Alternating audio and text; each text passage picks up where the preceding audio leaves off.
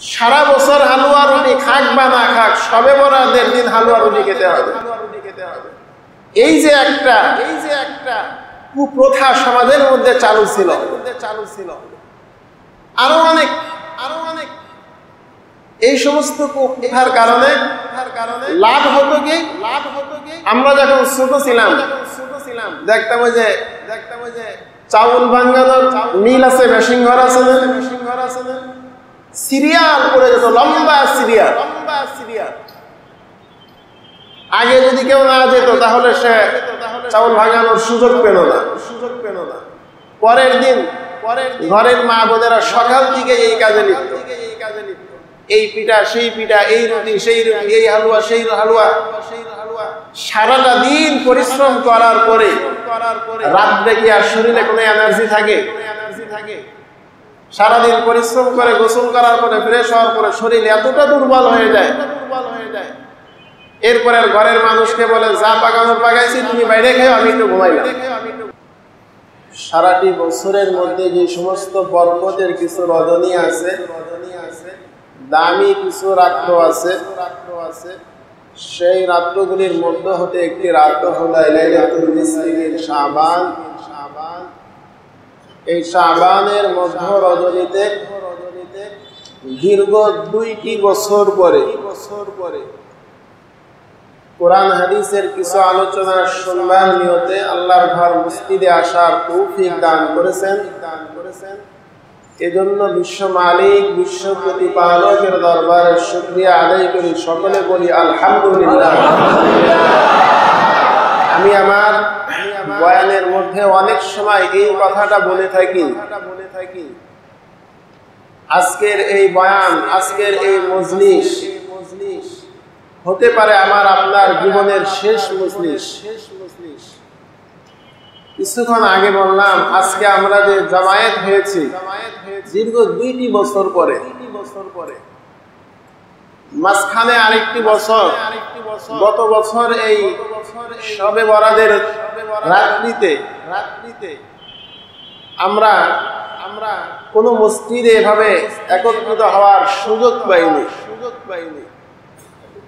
এর আগের বছর অনেকেই এই মসজিদে এসেছিলেন। গত বছর বিভিন্ন মহামারীতে, করোনাতে অথবা অন্যান্য হায়াত শেষ হয়ে যাওয়ার কারণে বিভিন্ন অসুখ বিসুখ ওসিলা দিয়ে আল্লাহ তাআলা অনেককেই নিয়ে গেছেন, দুনিয়া ছেড়ে চলে গেছে। এই মসজিদেরও কিছু মুসল্লি আছে যারা বিগত 2 বছর পূর্বে এই রাত্রে মসজিদে আসছিলেন। আজ আমরা এসেছি, তারা কিন্তু আসে নাই, কবরে ঘুমিয়ে আছে। হতে পারে আজকের এই জামায়াত আমার আপনার জীবনের শেষ জামায়াত হয়ে যেতে পারে। কত মানুষ কত কিছু স্বপ্ন দেখে, সকলের স্বপ্ন কি পূরণ হয়? সব স্বপ্ন পূরণ হয় না। অনেক মানুষ স্বপ্ন দেখে, স্বপ্নই থেকে দেয়, এটার পূর্ণতা লাভ করতে পারে না। শবে বরাত এই রাত্রিটাকে নিয়ে আমাদের সমাজের মধ্যে 2 শ্রেণীর মানুষ আছে।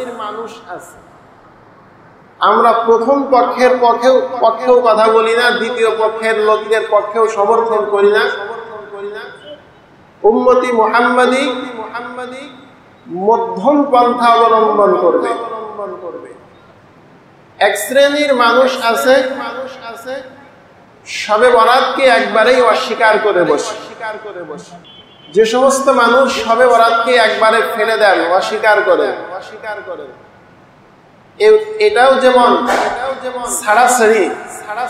আর এক শ্রেণীর মানুষ শবে বরাত আসলে অতিরঞ্জিত করে ফেলে, অনেক বাড়াবাড়ি করে ফেলে। এত বেশি বাড়াবাড়ি করে, এত বেশি নতুন কিছু আচরণ তারা করতে থাকে, কিছু আমল তারা করতে থাকে। কোরআন হাদিসের মধ্যে, সাহাবায়ে কেরামের আমলের মধ্যে এই সমস্ত আমলের কোনো ভিত্তি পাওয়া যায় না। তার মধ্যে একটা আছে শবে বরাত আসলে কিছু কিছু মাজারকে আলোকসজ্জা করা হয়। এই শবে বরাতের রজনী আসলে এখন আলেম ওলামাদের বয়ানের কারণে অনেকটা কমছে। এক সময় এই দেশে অনেক বেশি ছিল হালুয়া রুটির প্রচলন। সারা বছর হালুয়া রুটি খাক বা না খাক, শবে বরাতের দিন হালুয়া রুটি খেতে হবে। এই যে একটা কুপ্রথা সমাজের মধ্যে চালু ছিল। আরো অনেক এই সমস্ত কুপ্রথার কারণে লাভ হতো কি, আমরা যখন ছোট ছিলাম দেখতাম ওই যে চাউল ভাঙ্গানোর মিল আছে, মেশিন ঘর আছে না, সিরিয়াল করে যেত, লম্বা সিরিয়াল। আগে যদি কেউ না যেত তাহলে সে চাউল ভাঙানোর সুযোগ পেল না। পরের দিন ঘরের মা বোনেরা সকাল থেকে এই কাজে লিপ্ত। এই পিঠা সেই পিঠা, এই রুটি সেই রুটি, এই হালুয়া সেই হালুয়া। সারাটা দিন পরিশ্রম করার পরে রাত্রে কি আর শরীরে কোনো এনার্জি থাকে? সারাদিন পরিশ্রম করে গোসল করার পরে ফ্রেশ হওয়ার পরে শরীর এতটা দুর্বল হয়ে যায়, এরপরে ঘরের মানুষকে বলে যা পাকানোর পাকাইছি, তুমি বাইরে খেয়ে, আমি একটু ঘুমাইলাম। তাহলে তার শবে বরাতটা হালুয়া রুটিতেই শেষ করে দিল। আল্লাহ রাসূল সাল্লাল্লাহু আলাইহি ওয়াসাল্লাম বলেন, এই রাত্রিতে আল্লাহ রাব্বুল আলামিন তার বান্দাদের দিকে রহমতের দৃষ্টি দেন, রহমতের নজরে তাকান। ইন্নাল্লাহা লা ইয়াত্তালিউ ফি লাইলাতিন নিসফি মিন শাবান। এই রাতে আল্লাহ তাআলা তার বান্দাদের দিকে তাকান রহমতের নজরে। ফায়াগফিরু লিজামিই খালকিহি, তার সমস্ত বান্দাদেরকে আল্লাহ এই রাতে maaf করে দেন। সুবহানাল্লাহ, maaf করে দেন। মাফ যদি আল্লাহর কাছে চাইতে পারি, তওবা যদি করতে পারি, আমরা তো এটা ভালো করেই বুঝি। আমার প্রয়োজন যদি হয়, বাবার কাছে না চাইলে দেয় না, মায়ের কাছে না চাইলে দেয় না, তো রবের কাছে না চাইলে রব কিভাবে দিবেন? দিনের বেলায় তো হালুয়া রুটির মেহনত করে রাত্রে ঘুমিয়ে পড়লাম, আর এই রাতেই তো আল্লাহ তাআলা তার বান্দাদেরকে ডাকতে থাকেন, আলা মিন মুস্তাগফিরিন আগফিরুলা। আসো কি এমন কোন গুনাহগার ব্যক্তি আমার কাছে মাফ চাবে, আমি তাকে মাফ করে দেব। এরাতে আল্লাহ ডাকতে থাকেন। আমার সমাজে যুবক এক শ্রেণীর ভাইয়েরা আছে, আমাকে 2-3 দিন ধরে পথে ঘাটে দেখা হলে অনেক ভাইয়েরা বলেন, অনেকে ফোন দিয়েও বলেন, হুজুর নামাজ কবে থেকে? শবে বরাতের নামাজ কখন থেকে শুরু হবে? তাদের এই বলার বাচন ভঙ্গিতে আমার মনে হয় নামাজ মনে হয় শুধু শবে বরাতের দিনই আসে, আর সারা বছর নামাজ নেই। সারাটি বছর আমি এখানে থাকি, কেউ বলে না হুজুর ফজরের নামাজটা কিভাবে পড়তে হয়, জোহরের নামাজের নিয়মটা কি, আসরের নামাজের আগে পরে কোনো আমল আছে কিনা, সুন্নত আছে কিনা, মাগরিবের নামাজের পরে কোনো আমল আছে কিনা, নফল ইবাদত আছে কিনা, এই ফরজ নামাজগুলির সওয়াব কি, এগুলি পড়লে কি লাভ? এই প্রশ্নকারী আমার খুবই কম পড়ে। সারা বছরে এই ধরনের মুসল্লি খুব কম পায় না এমন বিষয়টা না, পায় খুবই কম। তবে 2-3 দিনে এত বেশি ফল, হুজুর শবে বরাতের নামাজ কবে? আপনার হায়াতের জীবনে আপনি 30টি বছর পেয়েছেন, 30টি বছর, এর মধ্যে মনে করেন শবে বরাত পেয়েছেন 20 বছর। ছোটবেলায় তো শবে বরাতের গুরুত্ব মহত্ব কেউ বুঝে না। এই 20টি বছর শবে বরাত পেয়ে রাত্র জেগে নফল নামাজ আদায় করেছেন, আর দৈনন্দিন 5 ওয়াক্ত নামাজের যে ফরজ বিধান রয়েছে, আপনি এই নামাজের 1 ওয়াক্ত নামাজ ইচ্ছাকৃতভাবে কাজা করেছেন। গোটা জিন্দেগির শবে বরাতের আমল দিয়েও এই ফরজের ঘাটতি পূরণ করা সম্ভব। আমরা শবে বরাতকে মূল্যায়ন করি, শবে বরাতের রাত্র জেগে ইবাদত করব, তবে এই ইবাদত কে আমরা ফরজের উপরে অগ্রাধিকার দিব না। ফরজকে ফরজের জায়গায় রাখবো, ওয়াজিবকে ওয়াজিবের স্থানে রাখবো, সুন্নতকে সুন্নতের জায়গায়, নফলকে নফলের জায়গায়।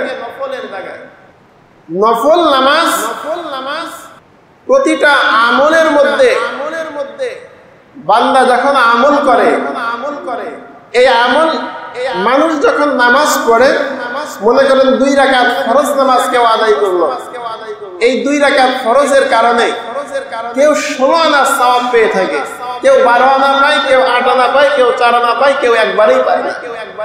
সকলেই নামাজি, সওয়াবের বেলায় কম বেশি তারতম্যের কারণ হলো তার খুশিয়াত, তার ইখলাস, তার একাগ্রতা। যার আমলের মধ্যে যত বেশি ইখলাস থাকবে, আল্লাহ পাকের প্রেম থাকবে, মুহাব্বত থাকবে, ওই আমলটা আল্লাহর কাছে তত বেশি গ্রহণযোগ্য হবে। আমার সমাজের অনেক যুবক ভাই আছে, একটু অল্প বয়স্ক যারা,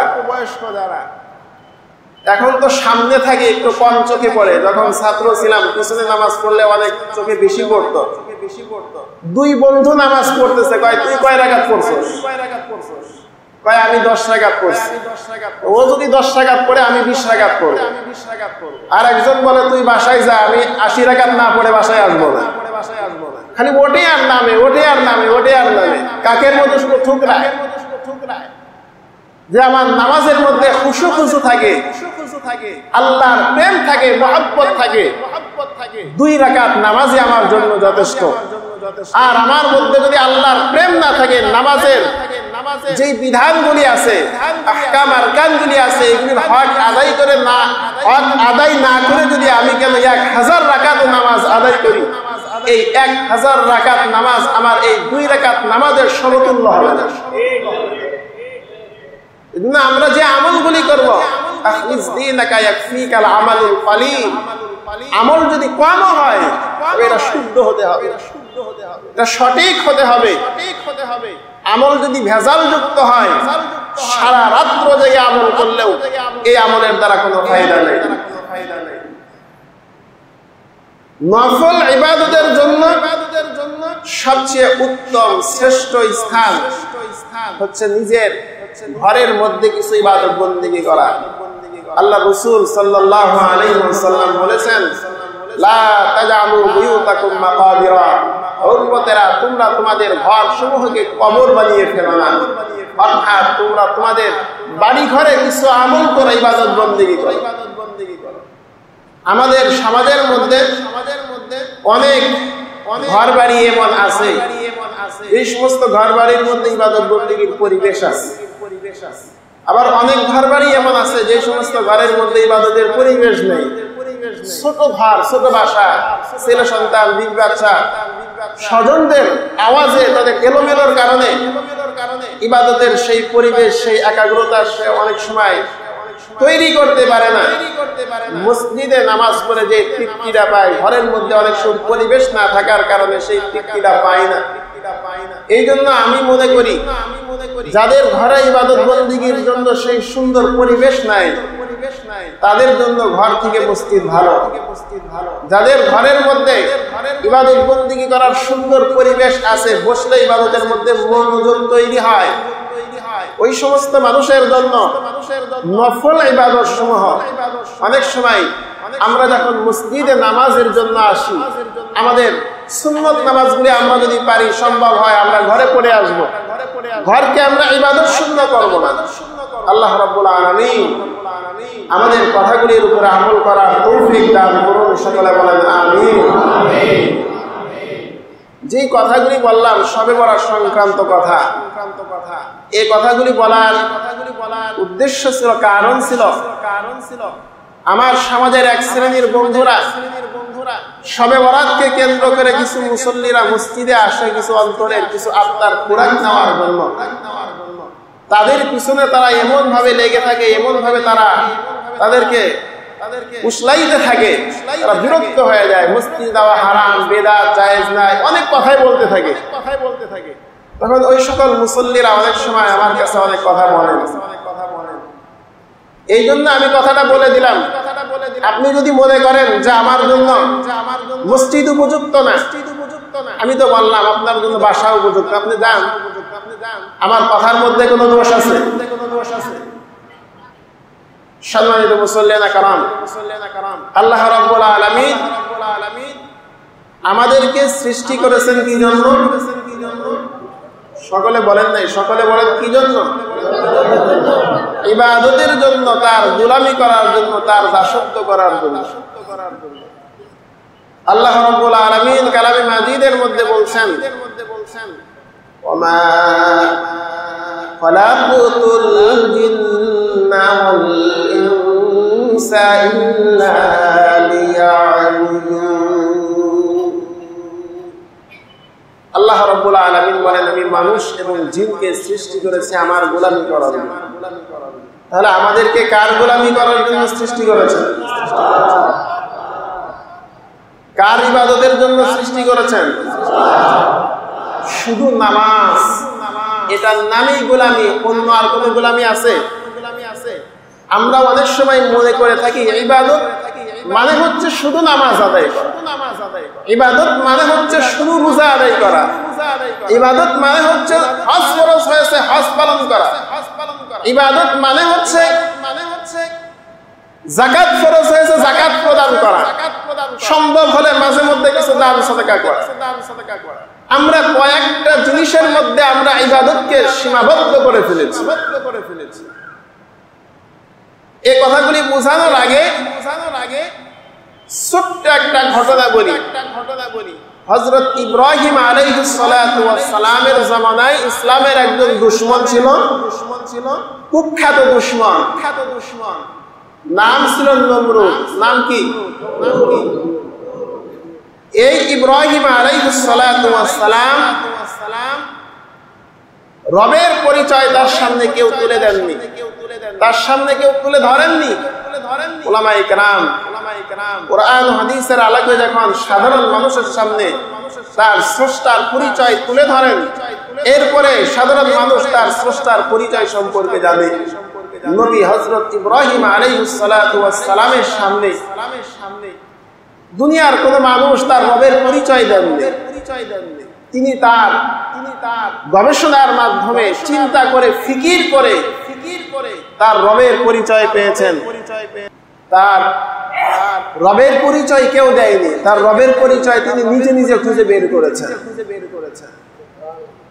রবের পরিচয় পেয়ে তিনি রবের গোলামি করতে শুরু করেছেন। যে রব আমাকে সৃষ্টি করেছেন, যে রব এত সুন্দর করে আমি ইব্রাহিমকে বানিয়েছেন, সেই রবের গোলামি করবে। হযরত ইব্রাহিম আর কারোর গোলামি করবে না।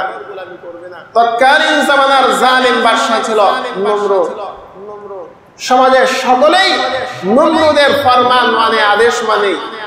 একজন ছেলে, একজন ব্যক্তি ইব্রাহিম নমরুদের কথা মানে না, নমরুদের কথা অনুযায়ী তার গোলামি করে না। এবার নমরুদ হযরত ইব্রাহিম আলাইহিস সালাতু ওয়াস সালামকে তার দরবারে ডাক দিলেন, ইব্রাহিম, সকলেই তো আমাকে মানে, তুমি কেন আমাকে মানো না? হযরত ইব্রাহিম আলাইহিস সালাতু ওয়াস সালাম এবং নমরুদের মাঝে যে কথাগুলি হচ্ছে, আল্লাহ রাব্বুল আলামিন কোরআনের ভাষায় এভাবে বলছেন, আলাম তারা ইলাল্লাযী হাজ্জা ইব্রাহিম ফি রাব্বিহি আন আতাহুল্লাহু إذ قال إبراهيم ربي الذي يحيي ويميت। হযরত ইব্রাহিম আলাইহিস সালাতু ওয়াস সালাম নমরুদের সঙ্গে বাক বিতণ্ডের মধ্যে লিপ্ত হয়ে গেছেন। নমরুদ বলছেন, ইব্রাহিম কেন আমার গোলামি করবে না? কার গোলামি তুমি করছো? হযরত ইব্রাহিম বলেন, إذ قال إبراهيم ربي الذي يحيي ويميت। হযরত ইব্রাহিম আলাইহিস সালাতু ওয়াস সালাম বলেন, আমার রব তো ওই মালিক, আমার স্রষ্টা তো ওই স্রষ্টা যিনি মানুষকে বাঁচান, যিনি মানুষকে মারে। যারা যে স্রষ্টা মানুষের হায়াত দিয়েছেন, মৌত দিয়েছেন, মানুষকে জীবিত করেন, মৃত্যুদান করেন, সেই রবের গোলামি আমি করি। এবার নমরুদ বলছে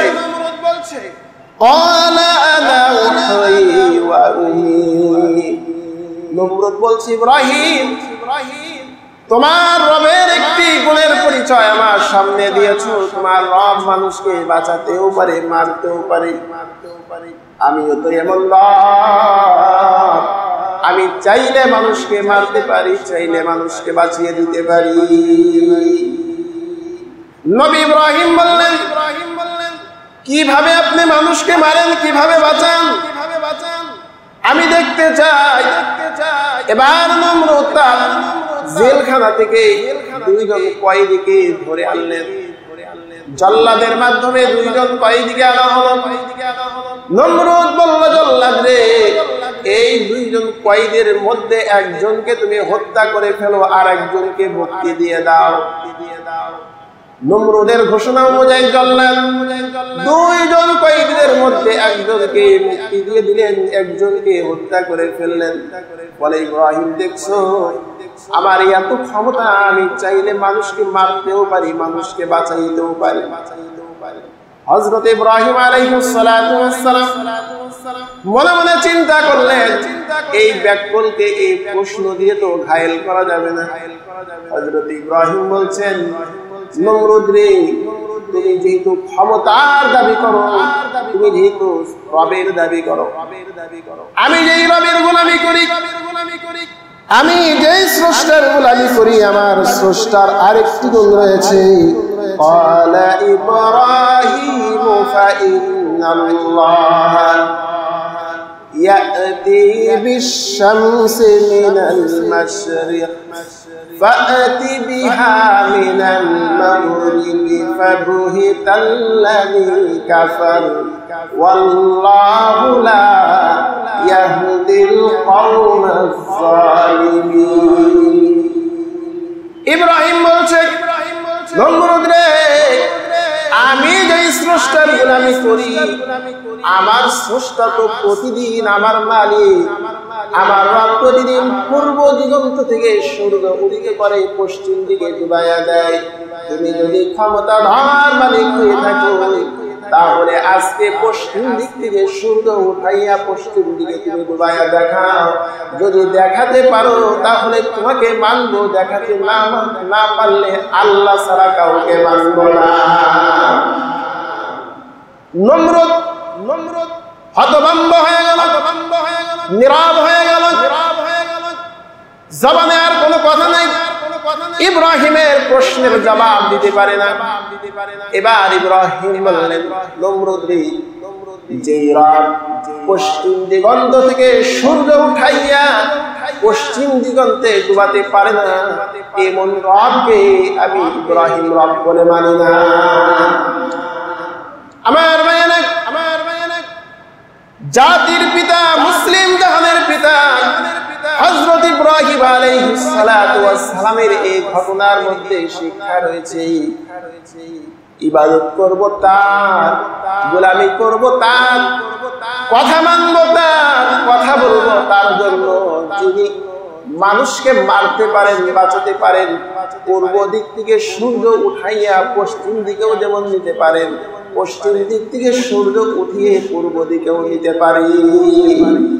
হযরত ইব্রাহিম তার সন্তানদেরকে এই ঘটনা দ্বারা এই কথাটা শিক্ষা দিলেন, ও আমার সন্তানেরা, গোলামি একজনই করবা, যিনি সর্বময় ক্ষমতার মালিক, তার নাম কি? এমন একজন রবের গোলামি করো যার মধ্যে কোনো ত্রুটি নাই, এমন একজন স্রষ্টার গোলামি করো যে স্রষ্টার মধ্যে কোনো দুর্বলতা নাই, এমন একজন রবের গোলামি করো যেই রবের কোনো মওত না। আমার ভাইয়েরা, ইবাদত বন্দেগীর জন্য আল্লাহ রাব্বুল আলামিন মানব জাতিকে সৃষ্টি করেছেন। আমি শুরুতেই বললাম, শুধু নামাজের নাম ইবাদত না, শুধু হজের নাম ইবাদত না, শুধু দান সদকার নাম ইবাদত না, শুধু বাইতুল্লাহ তওয়াফের নাম ইবাদত না, এগুলি হচ্ছে ইবাদতের কিছু শাখা। বান্দা ইবাদত কিভাবে করবে? আল্লাহ রাব্বুল আলামিন আজ থেকে 1400 বছর পূর্বে এই কোরআনে কারীম আল্লাহ তাআলা নাযিল করেছেন।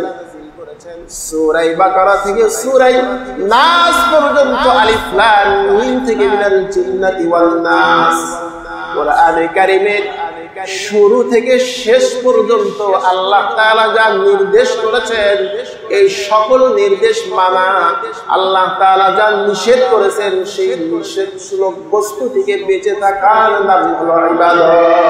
ইবাদত না, নামাজ ইবাদতের একটা অংশ, হজ ইবাদতের একটা অংশ, পূর্ণাঙ্গ ইবাদত। কালামে মাজিদের শুরু থেকে নিয়ে শেষ পর্যন্ত আল্লাহ তাআলা যা যা বান্দার জন্য নির্দেশ দিয়েছেন সব কথা মেনে নেওয়ার নাম হলো ইবাদত। তাহলে এক কথায় আল্লাহ পাক মানুষ সৃষ্টি করেছেন এই কোরআনে কারীম মানার জন্য, ঠিক কিনা বলেন? এই কোরআনে কারীম মানার জন্য আল্লাহ পাক মানুষ সৃষ্টি করেছেন। দুনিয়াতে আমরা যে সমস্ত কাজগুলি করে থাকি, দুনিয়াতে আল্লাহ পাক আমাদেরকে কিছুদিন হায়াত দিয়েছেন, দুনিয়াতে থাকার জন্য কিছু কর্ম আমাদের করতে হয়।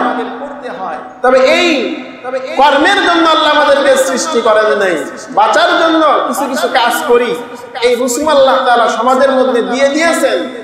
এর অর্থ এটা নয় দুনিয়া অর্জন করার জন্য, দুনিয়ার ভালো অবস্থানে থাকার জন্য আল্লাহ পাক আমাকে আপনাকে বানাননি। যত রিজিক আল্লাহ তাআলা সৃষ্টি করেছেন সমস্ত রিজিক আল্লাহ পাক তার বান্দার জন্য সৃষ্টি করেছেন।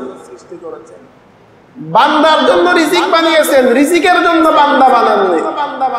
তাহলে আমার তকদীরে, আমার কপালে যতটুকু রিজিক আল্লাহ পাক নির্ধারণ করে রেখেছেন, মৃত্যুর আগে ওই পরিমাণ রিজিক, ওই পরিমাণের সম্পদের মালিক আল্লাহ না বানিয়ে আমাকে আপনাকে মৌত দিবেন না। এই কথার উপরে বিশ্বাস রাখার নাম হচ্ছে ঈমান। সম্মানিত হাজরিন, কালামে মাজিদের মধ্যে আল্লাহ রাব্বুল আলামিন অগণিত অসংখ্য আয়াত নাযিল করেছেন, যে সমস্ত আয়াতগুলি আল্লাহ আদেশ সূচক নাযিল করেছেন। আবার অগণিত অসংখ্য আয়াত নাযিল করেছেন যে সমস্ত আয়াতগুলি আল্লাহ নিষেধ সূচক আচরণ করেছেন। আমি গত জুমায় বলেছিলাম ইবাদত বন্দেগীর জন্য আল্লাহ তাআলা যে মানুষ সৃষ্টি করেছেন, আবার এই মানুষকে আল্লাহ তাআলা শ্রেষ্ঠত্ব দিয়েছেন কিছু কারণে।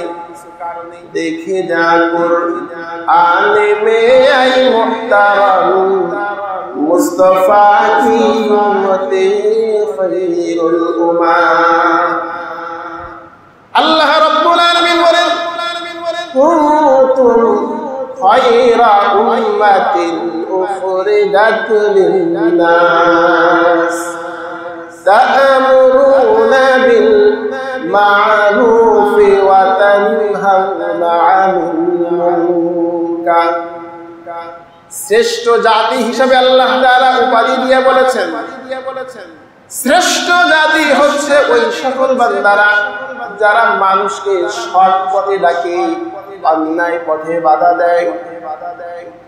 ভিন্ন আয়াতে মুমিনের সংজ্ঞা বর্ণনা করতে গিয়ে গত জুমায় আমি আলোচনা করেছি, আল্লাহ তাআলা বলেন ওয়াল মুমিনুনা ওয়াল মুমিনাতু বা'দুহুম আউলিয়াউ বা'দ ইয়া'মুরুনা বিল মা'রুফি ওয়া ইয়ানহাউনা 'আনিল মুনকার।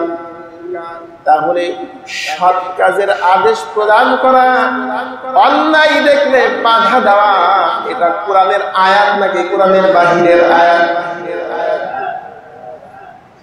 ইবাদতের জন্য আল্লাহ মানুষ সৃষ্টি করেছেন।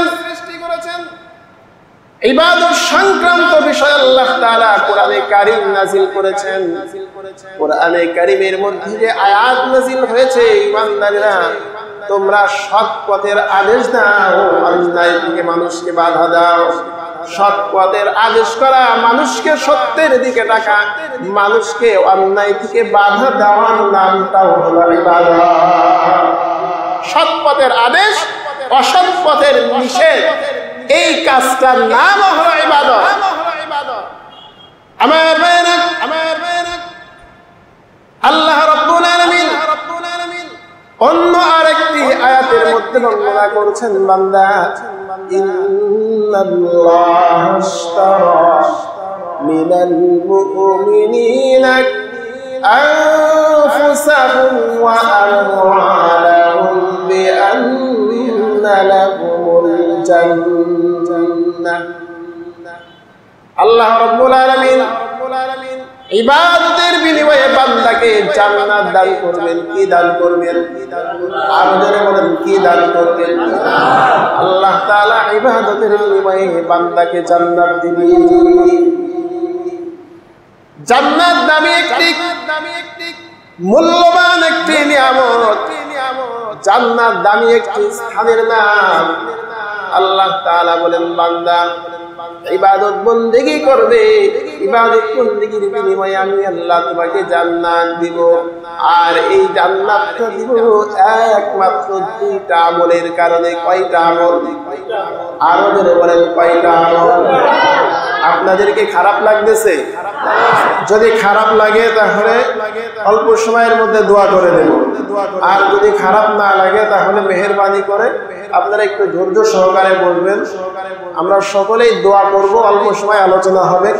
আলোচনার পরে আমাদের মসজিদ সংক্রান্ত বিষয়ে কিছু কথা আছে ইনশাআল্লাহ।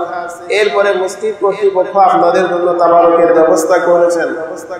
আপনারা সকলেই তাবারক না নিয়ে চলে যাবেন। আর কিছুক্ষণ আলোচনা চলবে নাকি এখানে শেষ করে দেব? সামনে দিয়ে কেউ উঠাউঠি করবেন না ভাই। আপনার একজন উঠবেন, দুইজন উঠবেন, পাঁচজনের আগ্রহ মনোবল নষ্ট হয়ে যায়, আলোচনার গতি নষ্ট হয়ে যায়। আল্লাহ পাক রব্বুল আলামিন সকলকে কবুল করুক। সকলে বলেন আমিন। আল্লাহ তাআলা বলেন, বান্দা দুইটা জিনিসের বিনিময়ে আমি আল্লাহ তোমাকে জান্নাত দিব। এই দুইটা জিনিস আমাকে দাও, বিনিময়ে তোমাকে জান্নাত দিয়ে দিব। তাহলে এই দুইটা জিনিস, যে দুইটা জিনিসের কথা আল্লাহ তাআলা বলেছেন, এটাও আল্লাহর রাহে দিয়ে দেওয়ার নামটাও ইবাদত। ইন্নাল্লাহা আশতারা মিনাল মুমিনিনা আনফুসাহুম ওয়া আমওয়ালাহুম বিআন্না লাহুমুল জান্নাহ। আল্লাহ রাব্বুল আলামিন বলেন, বান্দা জান্নাত তোমাদের কাছে বিক্রি করে দিয়েছি দুইটা জিনিসের বিনিময়ে। তোমাদেরকে যে জান দিয়েছি, তোমাদেরকে যে মাল দিয়েছি, জান এবং মাল দুইটা যদি আমি আল্লাহর রাহে দিয়ে দিতে পারো, বিনিময়ে আমি তোমাদেরকে জান্নাত দিয়ে দিব। এক আয়াতের মধ্যে আল্লাহ রাব্বুল আলামিন বলেন, ইয়া আইয়ুহাল্লাযীনা আমানু হাল আদুল্লুকুম আলা তিজারা তুনজিকুম মিন আযাবিন আলীম। আল্লাহ তাআলা বলেন, হে ঈমানদারেরা, আমি কি তোমাদেরকে এমন ব্যবসার কথা বলবো যে ব্যবসা করলে তোমরা লাভবান হবে। তুনজিকুম মিন আযাবিন আলীম, আল্লাহর আযাব থেকে তোমরা নাজাত পাবে, এমন কোন ব্যবসার কথা তোমাদের সামনে বলবো কিনা? তুমিনুনা বিল্লাহি ওয়া রাসূলিহি, আল্লাহ তাআলা বলেন এক নম্বর ব্যবসা হলো তুমিনুনা বিল্লাহ, কার উপরে ঈমান? আল্লাহর উপরে ঈমান। তুমিনুনা বিল্লাহি ওয়া রাসূলিহি, আল্লাহর উপরে ঈমান আনো, আল্লাহ রাসূলের উপরে ঈমান আনো। ওয়া তুজাহিদুনা ফি সাবিলিল্লাহ, আল্লাহর প্রতি ঈমান আনো, রাসূলের প্রতি ঈমান আনো। ওয়া তুজাহিদুনা ফি সাবিলিল্লাহ, আল্লাহর রাহে জিহাদ করো। কার রাহে? আর বলেন কার রাহে? এই আয়াত কোরআনে আছে, বিশ্বাস হয়?